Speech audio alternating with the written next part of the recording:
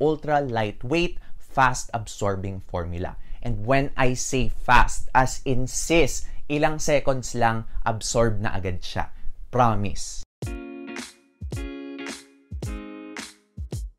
Hi everyone! Kamusta kayo? My name is Angelo. Welcome to my channel and mag-uusap na naman tayo about skincare, and skincare. So, make sure to keep watching.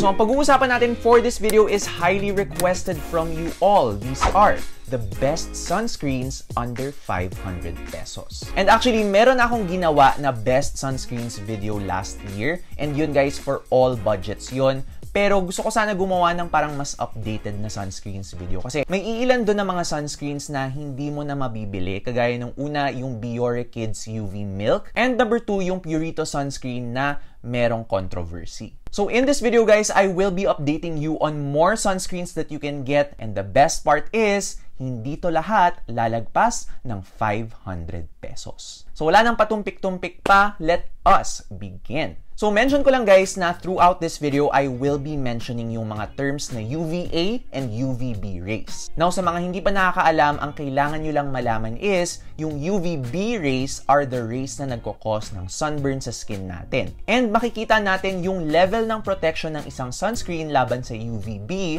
kapag nakikita natin yung SPF rating nito. Meanwhile, yung mga UVA rays naman guys are the rays na nagkakos ng aging and dark spots. And ito rin yung mga rays na lumulusot sa mga glass windows at umaabot sa indoors. And makikita natin yung protection level ng isang sunscreen laban dito through the PA rating. So start muna tayo guys with the sunscreens na na-mention ko na dati sa channel na to. You guys probably already know these pero pasadaanan lang natin ng mabilis. Starting with our favorite local sunscreen, this is the Belo Sunscreen SPF 40. Now, like I always mention sa previous videos ko guys, this is a great chemical sunscreen. Mabilis hanapin to kasi available to sa mga Watson, sa mga Mercury, in all branches na ikita ko tong sunscreen na to.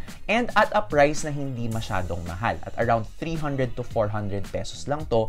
And medyo mas mura pa pag kinuha nyo yung mas maliit na size, which is actually this one. And actually guys, ang maganda rin to because, believe it or not, this also doubles as a moisturizer. This actually contains ingredients that you can also find in a moisturizer, making it a 2-in-1 product for those na on the go. Lalong-lalo na sa umaga, ayaw nyo masyadong maraming nilalagay sa skin ninyo, okay na okay ito for that. And in terms of consistency, I would say medyo lightweight lotion lang siya. Hindi siya extremely lightweight na parang ilang seconds lang ma-absorb na. Parang medyo sakto lang.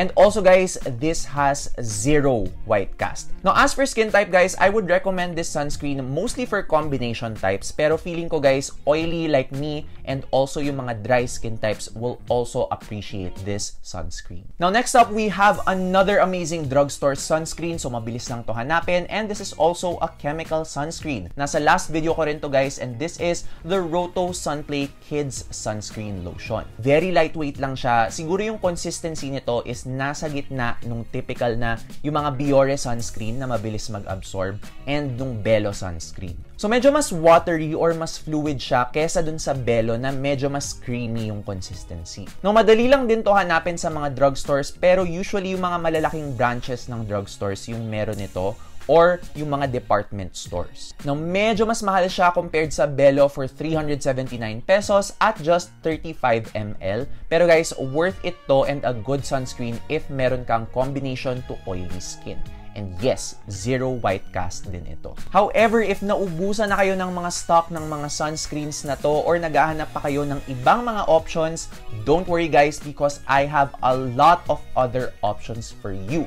Dito na tayo sa mga bagong sunscreens na nahanap ko. Starting off with a sunscreen for combination to dry skin, we have the Altruist Sunscreen SPF 50. Now this one guys is specifically a chemical sunscreen that uses some old school UV filters along with some newer, more efficient UV filters to give you broad spectrum protection. And by broad spectrum protection guys, I mean na covered nito yung UVA rays and UVB rays. Now as for the consistency of this sunscreen guys, medyo creamy foamy siya, which is why I recommend it more for mga dry to combination skin types. And also, depending on your skin, this might actually be okay already as a moisturizing sunscreen. Now, kapag nilagay mo siya at first, guys, mukha siyang nakaka-white cast, pero personally sa experience ko, hindi naman siya technically white cast, more of kailangan mo lang talagang ispread ng mabuti yung product sa skin mo. Now, this one retails at 450 pesos, available sa Shopee and sa Lazada, pero minsan guys, for some reason,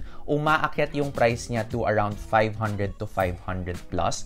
Hindi ko alam kung bakit actually. So, kung gusto niyo to makuha at less than 500 pesos, parang medyo may konting abangan factor. Now, moving on to our next sunscreen. This is probably the sunscreen na pinakamabilis mag-absorb sa skin out of all the sunscreens sa list na to. And these are also personally my favorite sunscreens to use. These are Omi Menturm's The Sun UV Protect Gel and UV Protect Essence. Now guys, these are amazing Japanese chemical sunscreens and I will explain to you kung bakit. Now yung mga UV filters kasi nito guys, this has one old school filter which is octinoxate, but these sunscreens also have the newer, more advanced Uvinol T150, which is the best at blocking UVB rays. And this also has Uvinol A+, and yun naman guys, okay na okay yun for blocking UVA rays. All in a waterproof, sweat-resistant, and ultra-lightweight, fast-absorbing formula.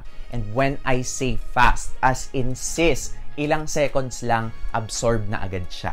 Promise. Na yung consistency kasi ng mga sunscreens na to guys is para silang mga watery gel.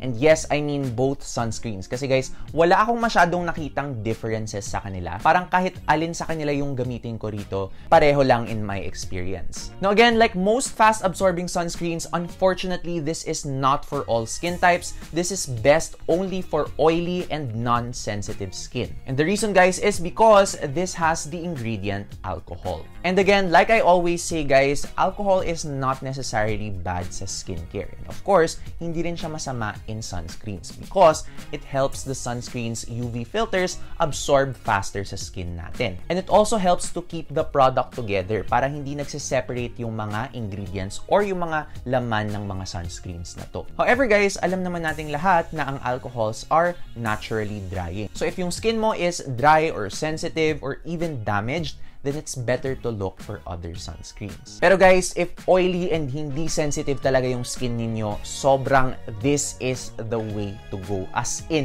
ang dali ilagay, sobrang convenient, and best of all, wala siyang sticky or greasy na feeling. As in, ang ganda talaga. A+++++.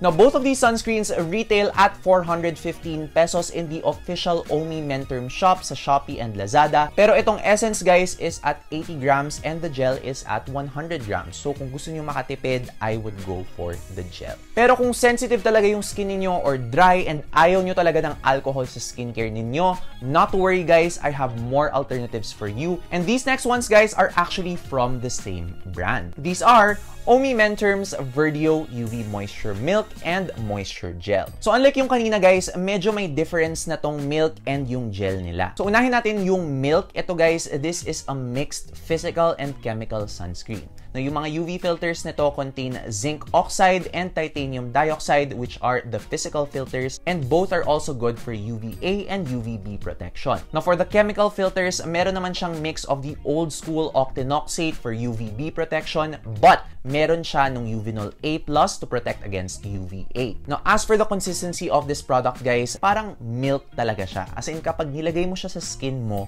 parang matubig siya, and at first, parang medyo makalat yung application niya. Pero actually, mas mabilis siyang i-spread around the skin dahil sa pagka-fluid niya. Okay siya for more combination to drier skin types kasi medyo may pagka-moisturizing yung feeling niya. As in, kapag nilagay mo siya sa skin mo, may mafe-feel ka ng very, very thin layer of moisture, pero hindi naman siya yung sobrang distracting. Now, moving on to the gel, guys. Oh my gosh, kung naghahanap kayo ng replacement para dun sa Purito na sunscreen, ito na siya. Ito na talaga siya. Yung consistency kasi nito is parang regular Japanese sunscreen na ulit. Yung hindi siya sobrang matubig. And this one absorbs much faster sa skin. Medyo hydrating din yung feeling niya kapag na-absorb sa skin versus yung milk na medyo mas moisturizing. Now ito guys, hindi siya yung parang wala lang yung feeling sa skin mo, pero okay lang kasi parang hydrated yung feeling ng skin mo. Also ito guys, medyo mas mabilis siya i-blend kasi tinanggal nila yung zinc oxide sa formula na to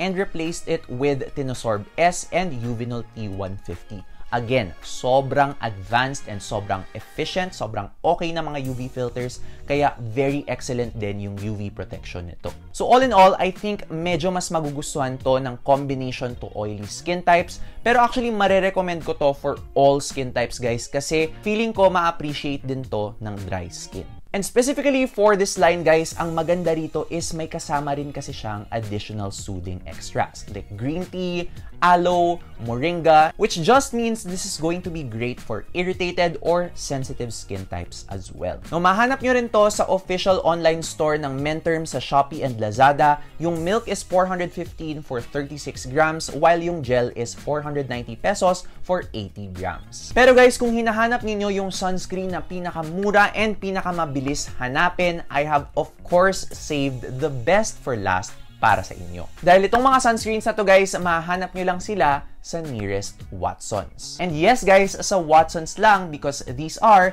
the Dermaction Plus by Watsons Advanced Solar Barrier Water Drop Cream Gel and Face and Body Lotion. Napakahaba ng pangalan, nakakaloka. Now, these are surprisingly impressive chemical sunscreens because, yes, it does have yung mga old school filters like octinoxate and octisalate, but these also have the more advanced UV filters gaya ng Tinosorb S, which is again a very stable sunscreen, and nabablock ng filter na to ang UVA and UVB rays. Now, unahin muna natin yung watery drop guys. True to its name, very watery drop nga siya because kapag na-spread mo to sa skin mo, very hydrating yung feeling and very swabe lang talaga yung lagay.